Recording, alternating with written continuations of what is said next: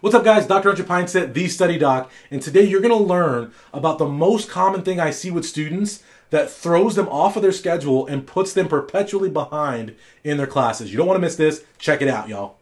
But stop making excuses, stop whining, stop, right? Get at it. No excuses, just dominate. All right guys, Dr. Pinesett, the study doc, and like I said today, there are so many, and it cracks me up as a person who really is busy, right? As a physician, as an educator, as a parent, as a husband, I'm busy. And it cracks me up to no end when students come to me, I'm like, yeah, I've got 4 classes, I'm so busy. And I don't mean to trivialize, right, what seems like busyness to you guys, because you are busy. It is stressful, 100%. And when you get busy like that, it's easy to say you don't have time. And what I want to share with you guys right now is that you do have time, but you're causing problems for yourself. And this comes from one of my students who's in my Total Student Transformation coaching program. And I teach my students how to make schedules. And we were going to review schedules of students who were in my program. And so he was like, yeah, but I'm just really struggling because I make my schedule, but I just feel like every day I'm so busy and it becomes so overwhelming. I'm just like burnt out. And I'm like, well, wait a minute, burnt out? That can't happen if you're scheduling properly. What's going on? So we pull up his schedule and his schedule is wall to wall. He's up at 5 and he goes till midnight. And when we look at his schedule and we break down his schedule, it was a beautiful moment because I asked my students, right? I was like, hey, what's wrong with the schedule? And then all the people chimed in. It was so amazing because they could see what was wrong with it. But oftentimes we're so close to the problem, we can't see the problem. And for many of you guys, that's where you're at, where you feel perpetually busy, you feel perpetually overwhelmed, you're always falling behind, you're always running late, you're always go, go, go, go, go, but you're not really going anywhere productive, right? You're falling short of your goals. And for him, right, as you guys get into this cycle, the number one reason that this happens and you guys get into these cycles is choices. And that sounds crazy, maybe, but it's your choices. The problem is choice, like the Matrix. The problem is choice. When we look at his schedule, he was making bad choices that were leading to him being overwhelmed and underperforming. Do you guys know what I'm talking about? And you guys know, right? Because in retrospect, after the term is over, how many of you guys say to yourself, oh, this was just too much going on this term? And you don't even recognize that that was your decision. That was your choice. Whether you made it knowingly or unknowingly, not even having thought about it, that was your choice. And for this student, he was in a situation where he changed schools. He went from a community college to a 4-year university, and the 4-year university is an hour and a half from his house. He couldn't get housing until next semester, so this semester he's commuting an hour and a half each way to school. And when I look at his schedule, well, there's a lot of things wrong with it, but the thing that was most obvious to me was that he was starting his day with a 2-hour workout. And I'm all for working out. You should be fit. Life balance is important. Health is important. But if you understand that you're making a transition, that's a big transition. Community college to 4-year, that's a big transition.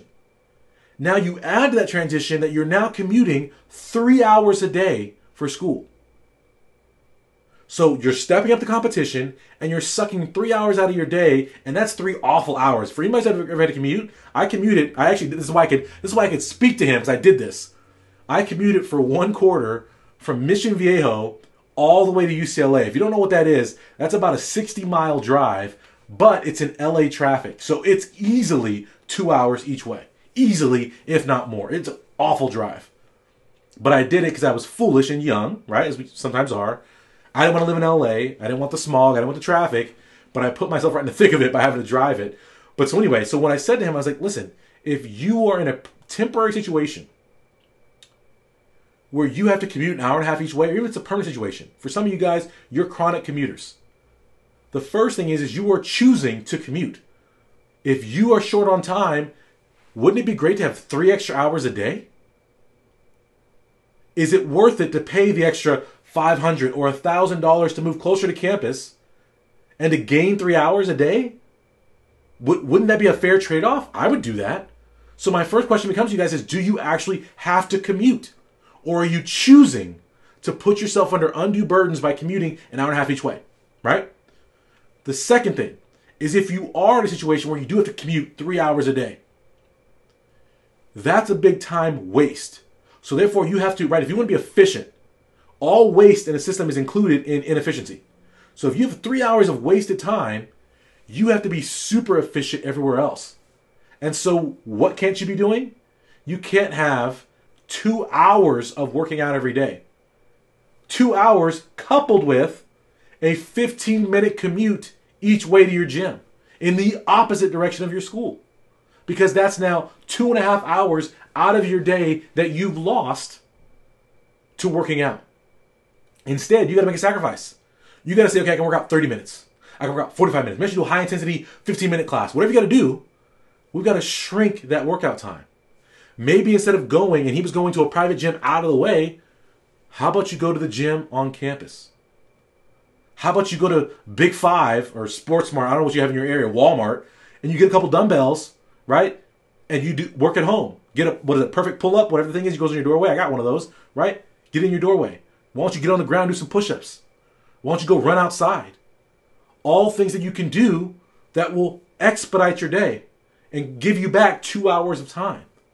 Right? Now, if you did both of those things, if you move closer to campus and you cut your workout down to 30 minutes or an hour, you just gained 4 to 5 hours back in your day. What could you do with an extra 4 to 5 hours a day?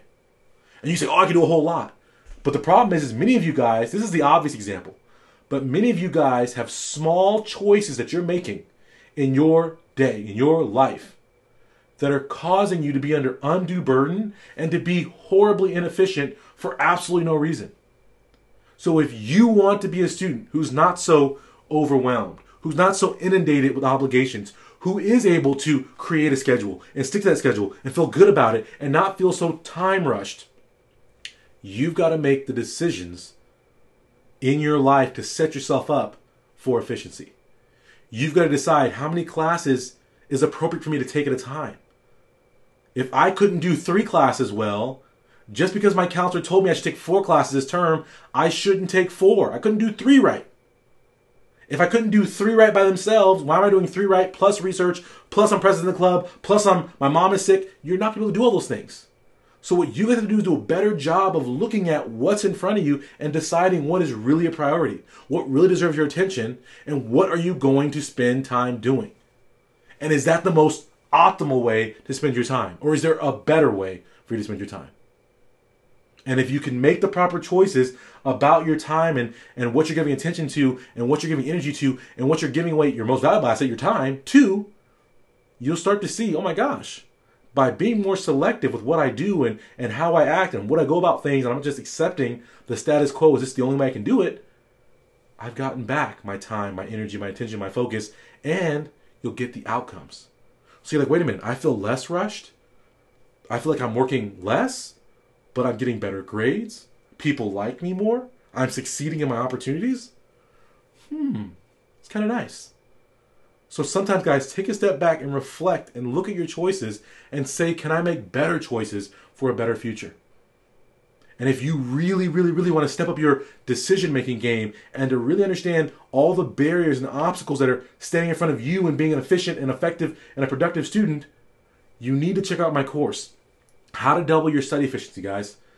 At a minimum, this course will double your study efficiency because it will make you aware of all these little tiny barriers that stand in your way and gives you strategies, not just to say, oh, I see that, but how do we overcome it? What's the optimal way to make this decision to manage my time, to overcome procrastination, to be laser focused, to have more energy, to be a productive student? This is the course, guys. How to double your study efficiency. There's a link down below. You can click it and check it out, guys. It will change your life, guys. True story. Not just me saying that. Look at what my students say. All right? So everyone have a great day, a productive day, a day of wise decisions and wise choices to set yourself up for success. All right? I'm Dr. Pinesett, the study doc, guys. The website is studenttransformation.com. I'll see you next time. No excuses.